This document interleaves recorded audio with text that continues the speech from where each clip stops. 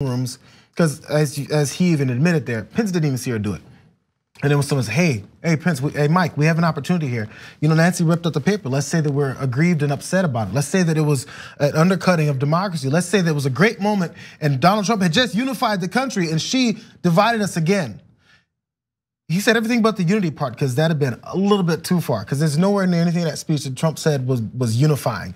But you know, when a Democratic president gets up there and they say, how dare he didn't unify the country? He had a perfect opportunity to unify the country and he didn't do it. Where's that criticism coming from next? Can we just, let's get one thing out of the way moving forward. And it's gonna apply to every story that we do, okay? No one in the country is interested in unity, no one. No politician, whether they're on the left or the right, is interested in unity. No one, no one, no one, no one. The people who cry about unity the most are the ones who have the least interest in unity, right?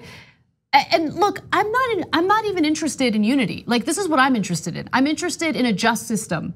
I'm interested in fixing a rigged economic system. I'm interested in economic equality. Those are the things that we should be focusing on. But instead, they like throw out these vague like phrases like or words like, yeah, we want unity. No, there is a party in this country that has been a complete and utter disaster for everything that we're supposed to stand for our Constitution. They've been a complete and utter disaster when it comes to the working class in America. They've been a complete and utter disaster when it comes to law and order.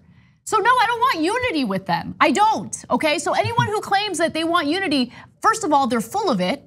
And secondly, who do we want unity with? Do we want unity with a group of criminals who are running amok in this country? Or do we want unity with people who actually want to protect democracy? We like to say we don't negotiate with terrorists.